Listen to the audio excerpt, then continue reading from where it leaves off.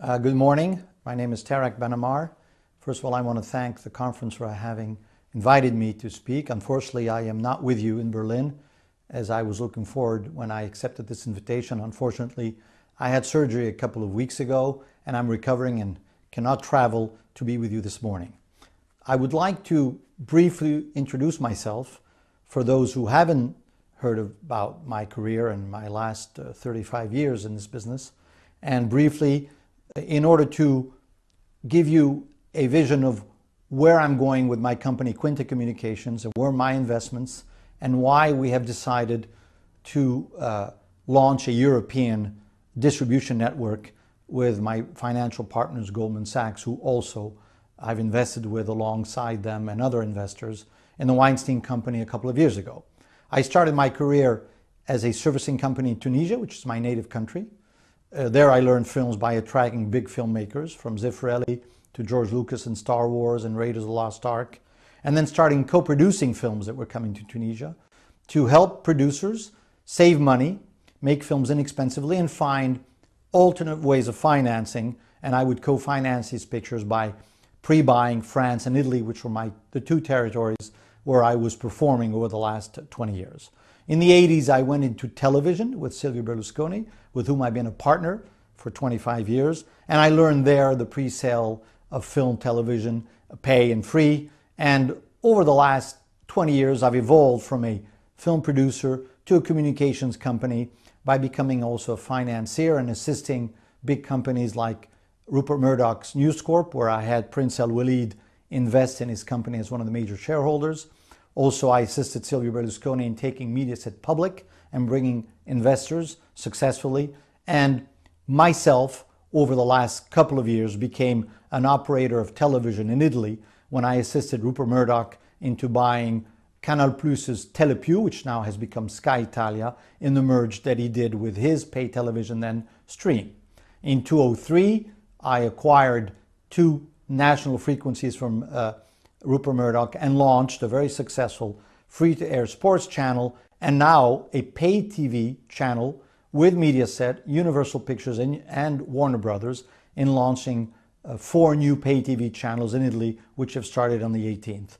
This evolution from servicing to producing to pre-sale to financing has given me the idea over the last couple of years, as a film producer who has found difficulty, like all colleagues, on how to finance pictures. We've seen soft money, tax shelters, of course the usual co-productions, the usual pre-sales, but globalization of media, explosion of television networks, and now of course internet, has brought us to think on how to find alternative ways of financing.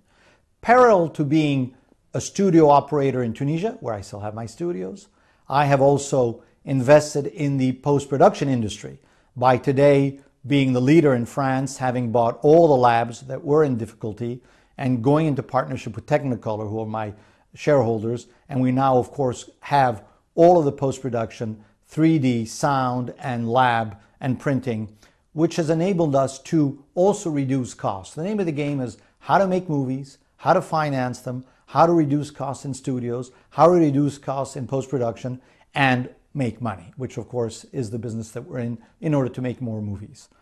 In the last 4 years, I've looked at the opportunity with Goldman Sachs to invest alongside them and other big investors to help Harvey and Bob Weinstein create the Weinstein Company.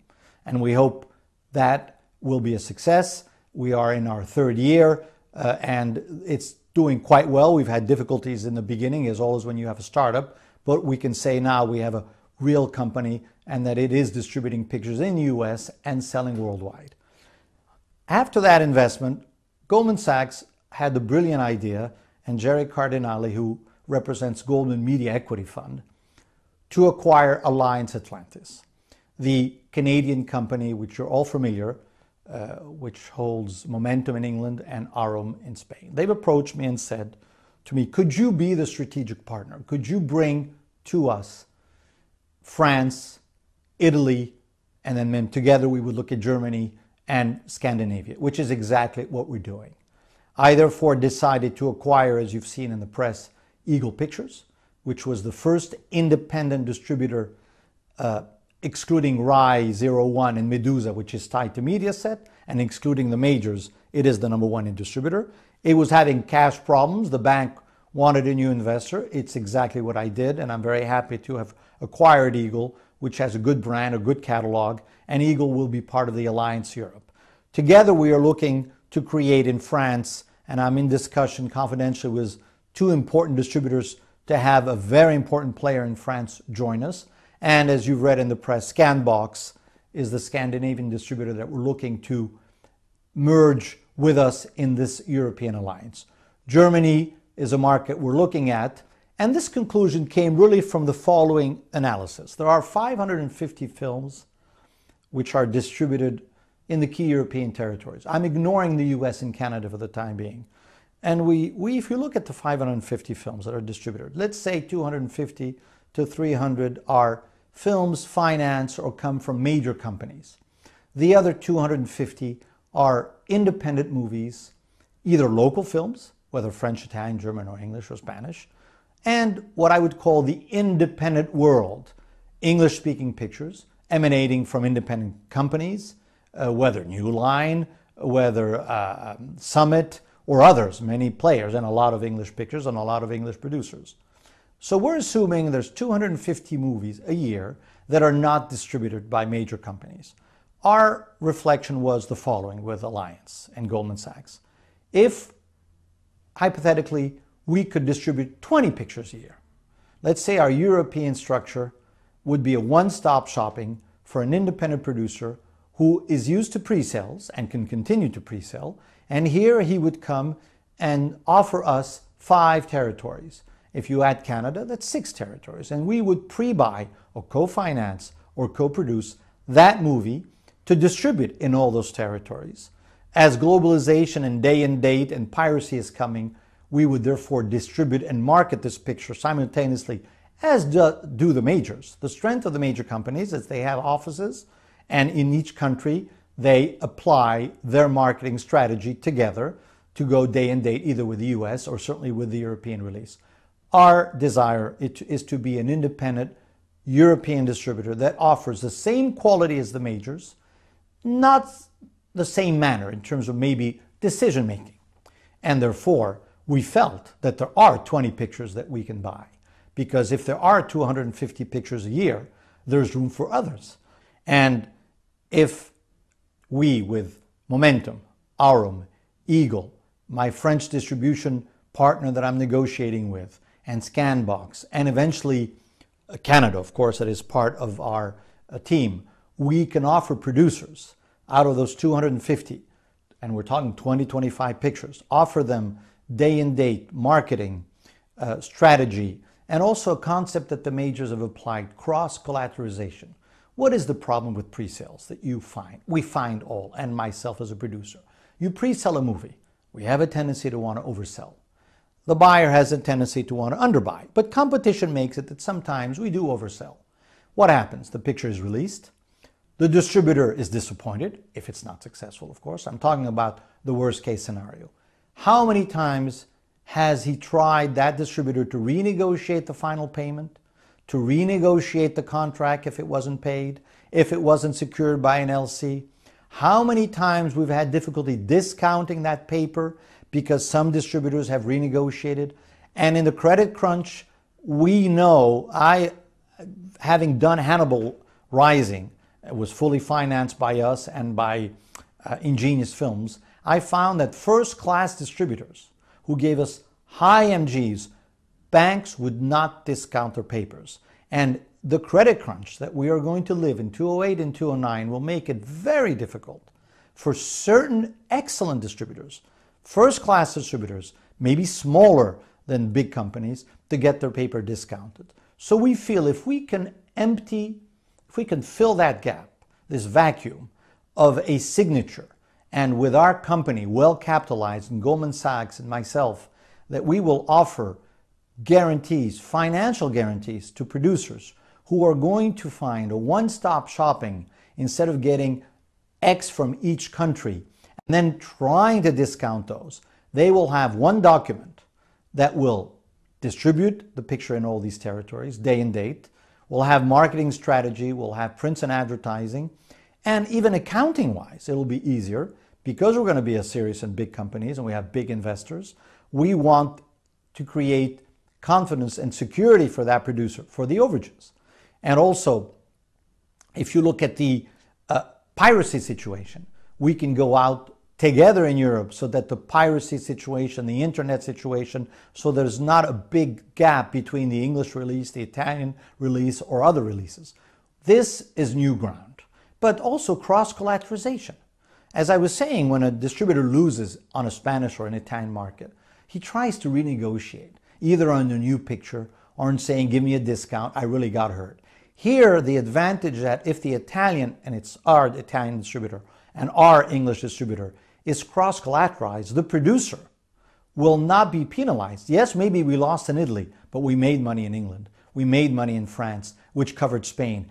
At the end of the day, the producer will always see overages if there are overages, and it's easier to spread the risk over 5 to 6 territories than just to have it on one territory. So that really is the concept. Now, globalization, what are we seeing? We're seeing, did we know 20 years ago that Yahoo, Google, and Internet, Microsoft would be the biggest companies in the world? We didn't. We are seeing that other players are coming into the market. We are seeing in France, and France Telecom is becoming an investor. Telecom Italia is also looking to buy films. There is a clear definition that content is king, and back the way we always used to hear, content is king, content is king. I think this is even more so today. The explosion of television, free and internet and pay-per-view and video on demand will make it that I don't think films will have a problem financing themselves. We just have to learn to be a little more sophisticated. Banks have to follow us, and we have to find ways of adapting and changing the old model of pre-sales, which was the name of the game for 20 to 30 years. We never thought DVD revenues would be what they are, and probably internet revenues. Of course, the piracy issue is something that we all need to face seriously, and I'm sure the majors are more preoccupied than the independents that we are at trying to protect their wealth, because if piracy in films is as severe as it is in music, there won't be films in the future, and that is something certainly that we can't afford. But that being said, I really believe that our strategy is just to fill a gap, and we will encourage other groups. Will there be other European groups like ours? Absolutely. Canapus is going to be one, Wild Bunch is going to be one, and maybe others. I know there's a Canadian international group that is also trying to do this. So my experience from film production, first film servicing and then film financing, and now owning television networks has allowed me to come to that conclusion, to still stay a content provider, to be able to service that local production or international production if I can through my post-production facilities or our studios, certainly reduce costs, because the name of the game is how many times we producers know that the money we don't spend is sometimes the profits we could have made. So I also think waste, which is also the big issue. I've had scripts sent by me by majors that I've budgeted, and I won't name them, half the price of what majors, because of the way the system works. We're small entrepreneurs, we're investors. We own our businesses, even if we are larger. My group now is a €1 billion group, but I'm still an entrepreneur. I started from scratch from Tunisia. Therefore, I know that every dollar or every euro not spent is the profits that one can make. And it's this with this saving mentality of non-waste that European distribution can adapt itself and not compete with the majors. We are not a competitor to the majors because, first of all, we do not and cannot afford the $100 million or $80 million movie that they do so well. The tentpole picture, the merchandising picture that if we could get our hands on one or two, it happened when New Line was able to have all these independent distributors with the trilogy. But this is not the name of the game. We are looking for that movie that the majors might not want.